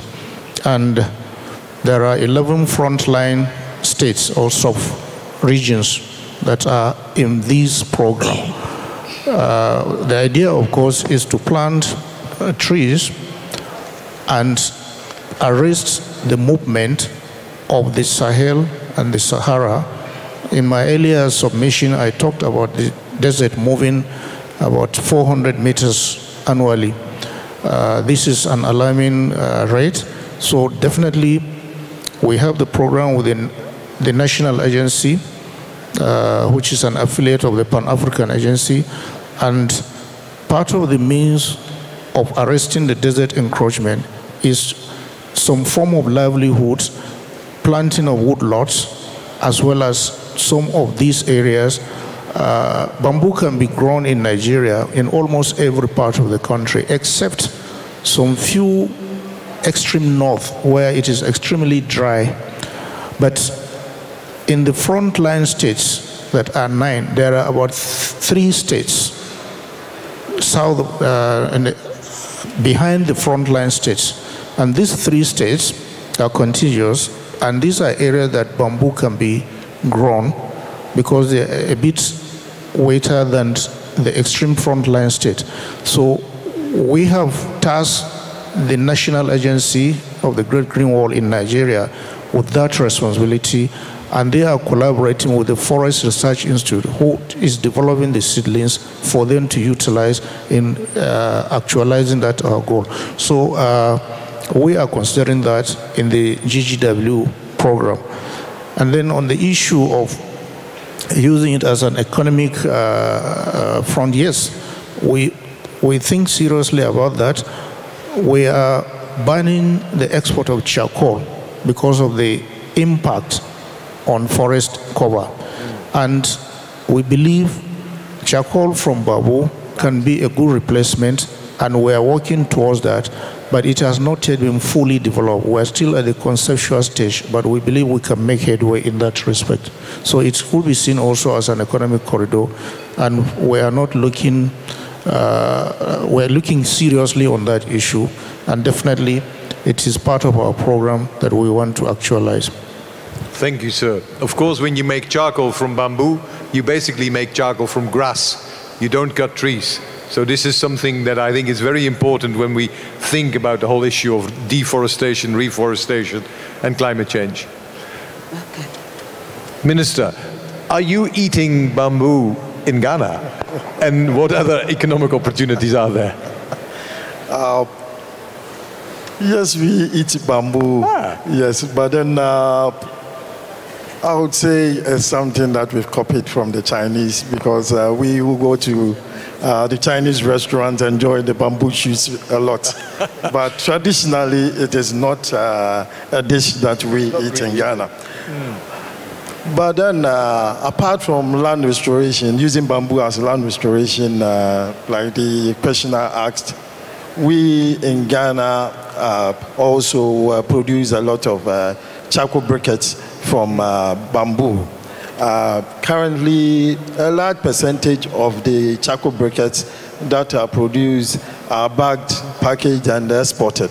What is left is how we have to promote it locally, its local use, by encouraging our people to use it. Yes, but I know it's due to production cost and revenue issues. That is why the producers prefer exporting it than to sell it locally. Apart from that, also as an alternative source of livelihood, what we do is that we encourage the use of bamboo for arts and crafts, where bamboo is used locally as ornaments and also as crafts that people use in decorating their homes. Yes, and this is one sector that we are encouraging because that is a rural enterprise function, and the local people can do it without a lot of capital involved. So this is what we are encouraging. Yes. Thank you, Minister. May I add one thing? Because I know one of our bamboo ambassadors makes bamboo bicycles in Ghana. She's with us somewhere. And she's somewhere here. She's in one of the sessions, so you can hear about it. I mentioned it previously, so I didn't feel like mentioning it again. But I would say that she's been doing very well. Yes, and I think she needs a prize from Ghana. That is for promoting Ghana in that manner. Okay. We also have a bamboo bicycle producer from the Philippines. So, also in the Philippines, they make bamboo bicycles. But what other economic opportunities do you see, Minister?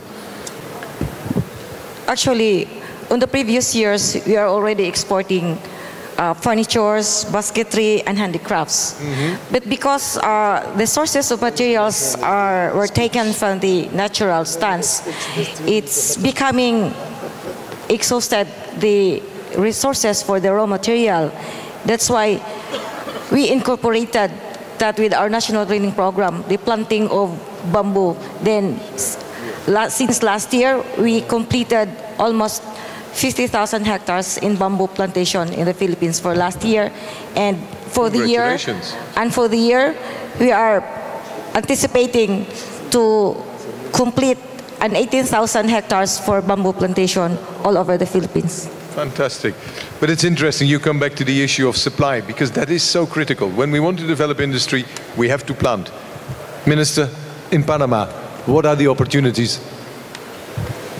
As I told before, and as my friend of Uganda said, that's what I was saying about giving joy to the people.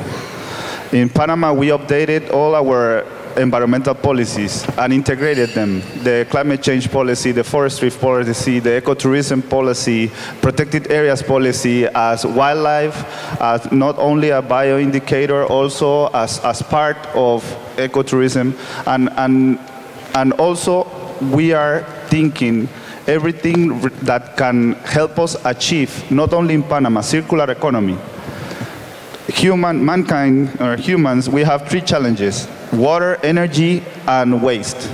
So everything that can help us establish a circular economy for our country, and even being as a nursery of ideas, that's what is Panama given to the world. We have done it in the past for sustainable development, as I told, cutting our country in half to build the Panama Canal for the sustainable development of the whole world. So we also updated our policies, not only thinking of what Panama can do for ourselves, so what can give to the world. So we want to be that window, we want to be that door made of bamboo, so everybody can put their own ideas, because we are a small country, as I told you, 4 million people. 75,000 square kilometers, but with a lot of heart for the world and a lot of ideas. And we come to these events and Congress to learn and think what we can do for our region. Fantastic, thank you. Minister, do you want to answer your colleague? Okay, yes, yeah. One minister of Uganda to another. Thank you very much. I think all of us here are ministers for environmental, forestry, or water. So that's why we are mostly concentrating around the area of planting the material. Indeed. For purposes of protecting what is within our mandate. Like I think I mentioned protection of riverbanks, lake shores, mountainous areas. But this in a way is another way of providing the material for the trade and industry. Because that's the challenge which we have in Uganda.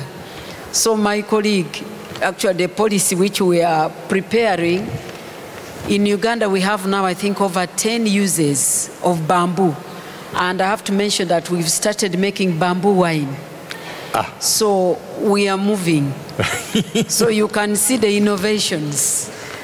And I think what I can only tell you is that interest yourself and let's work as a team. The sky is the limit with the bamboo industry. Thank you very much, Madam. Ladies and gentlemen, I could talk for another hour. This is very, very interesting, very exciting, and some great insights on what countries really think about bamboo. I think we all agree bamboo is extremely important for erosion control, therefore for livelihoods. But I think what Minister Goretti just said, it is also the source of the value chains that are maybe the responsibility of other ministries. So we are helping to create the capital, as it was, the natural capital that others can then harvest and make profits out of. I would like to thank my panelists for their frank and open discussion. As I said, I know for ministers this is maybe not the normal way of being in a conference, so I thank you very much for being so open and giving us your thoughts. I hope you agree with me. This was an exciting session, a good kickoff for hopefully 3 days of real debate and real thinking. I would like to give my panelists a round of applause and then ask Dr. Leo to take over.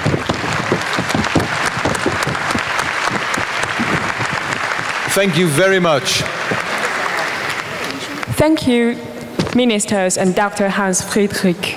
We now welcome Deputy Director General of International Bamboo and Rattan Organization, Dr. Li Zhiyong. 感谢费汉斯博士，有请国际竹藤组织副总干事李志勇博士。现在开始今天上午众多议程中最后一项合作协议的签字仪式。作为世界竹藤大会的重要产出，大会组委会特别推荐了7项合作协议，在这里签署。下面首先签署关于组建中加竹藤研究联合实验室的协议。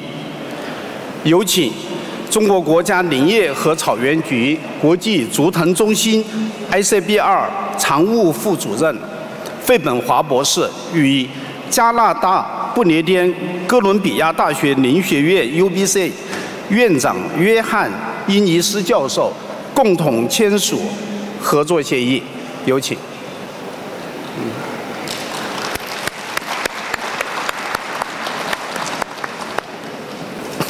大家知道，加拿大是国际竹藤组织9个发起国之一，中加开展了长期的竹藤和林业合作，并取得了积极成果。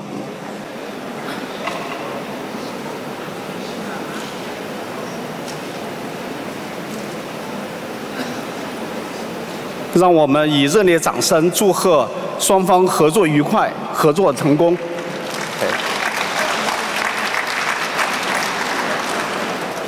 接下来签署关于开展竹藤基因组计划的倡议。有请 ICBR 常务副主任费本华博士与深圳华大基因研究院副院长刘鑫先生共同签署协议书。近年来，国际竹藤中心与中国林科院、中国科学院国家基因研究中心合作，开展了毛竹基因组测序研究，并取得了重要成果。期待 ICBR 与华大基因研究院的合作伙伴的合作结出丰硕成果，向他们表示祝贺。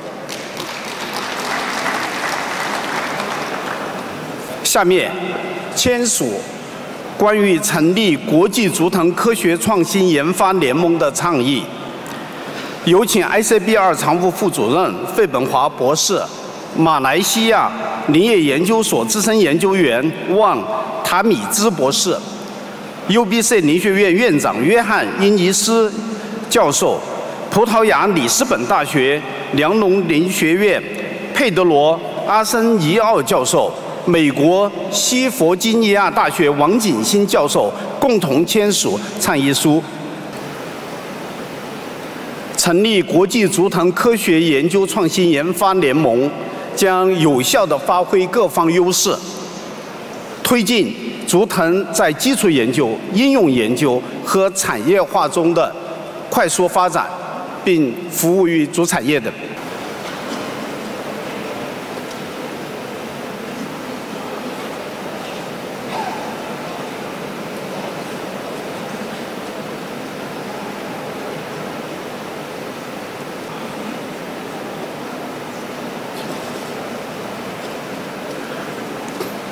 让我们以热烈掌声祝贺合作愉快，合作成功。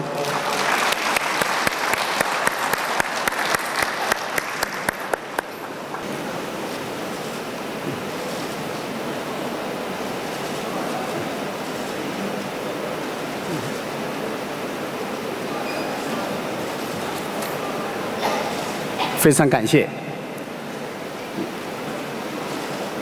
接下来签署成立竹藤产业发展创新驱动联盟的倡议，有请 ICBR 常务副主任费本华博士、国际竹藤组织费汉斯博士、中国林产工业有限公司总经理孙良志先生、中国竹产业协会秘书长李小华女士共同签署倡议书。企业是竹藤科技创新的重要力量，研发机构与企业的创新合作，必将提升竹藤科技创新水平和提升竹藤企业的创新能力，并推动产业化快速发展。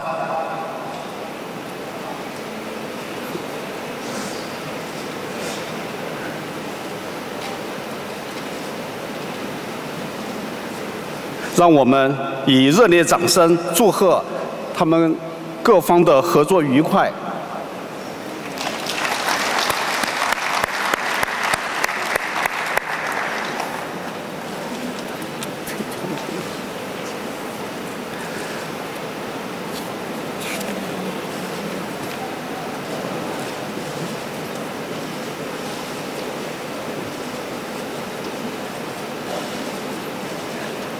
谢谢各位。下面签署国际竹藤组织与国际竹藤中心关于合作建设青岛国际竹藤创新研究院的意向书。有请国际竹藤组织总干事费汉斯博士、国际竹藤中心常务副主任费本华博士共同签署合作意向书。20多年来，国际竹藤中心与国际竹藤组织开展了长期并富有成效的合作，联合共建了黄山太平、三亚竹藤科技合作基地、青岛竹藤科技创新研究院的合作，将深化双方的合作，并取得更多的成果。祝贺他们。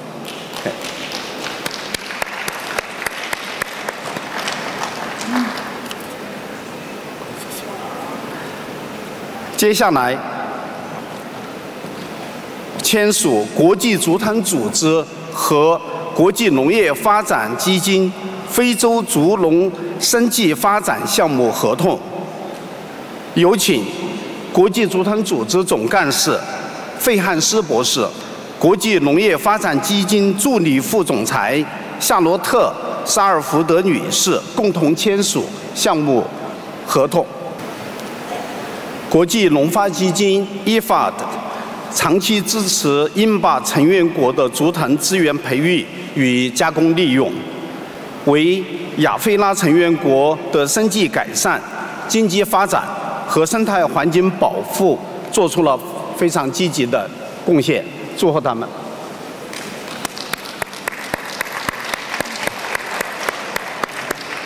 下面签署国际竹藤组织与国际热带木材组织谅解备忘录，有请国际竹藤组织总干事费汉斯博士、国际热带木材组织执行主任格哈德·迪特勒博士共同签署合作意向书。大家知道，INBAR的许多成员国来自热带地区，INBAR与国际热带木材组织开展合作，必将对热带竹资源和藤资源的保护、培育和加工利用发挥积极的推进作用。我们预祝双方合作愉快，取得成功。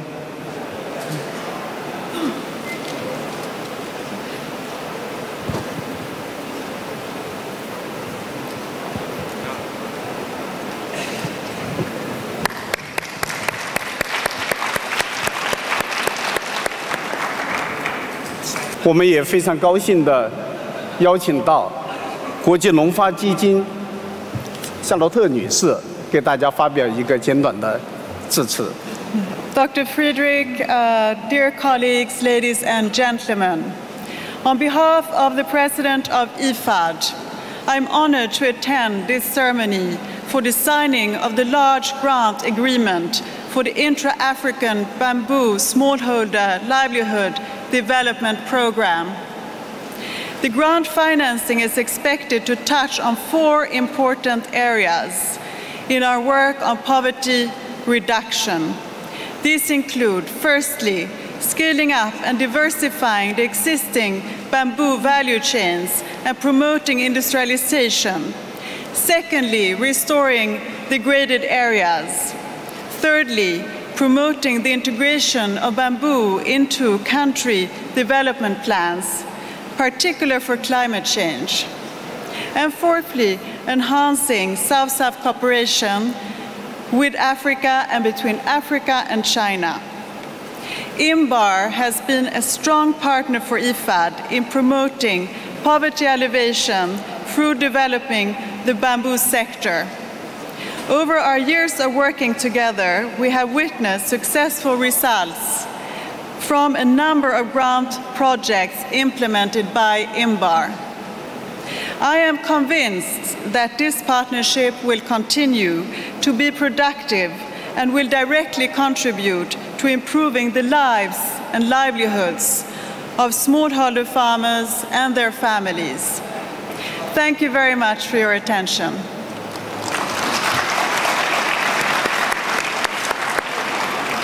非常感谢夏洛特女士，也感谢IFAD的长期以来对竹藤事业的关心支持，也期待着今后的富有成效的合作。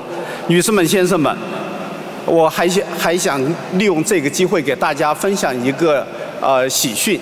今天我们也得知，喀麦隆政府已正式批准在其首都雅温德成立INBAR在中部非洲的区域办公室，这将是INBAR在全球设立的第5个区域办公室，是在非洲设立的第3个办公室。那么，非洲目前拥有INBAR成员国最多的区域，该办公室的建立将会极大地促进INBAR与中部非洲地区国家的沟通与合作。我们也期待着与喀麦隆政府共同合作，促进中部非洲竹藤产业的可持续发展。最后，再次预祝各方合作愉快、合作成功。合作仪式的签字就到这里结束。女士们、先生们，世界竹藤大会今天上午的议程已圆满结束，谢谢大家。在这地方，我还有一个大会的通知：今天晚上由国际竹藤组织和中国国家林业和草原局联合主办的欢迎晚宴，时间将在下午6点钟开始，欢迎大家光临，谢谢大家。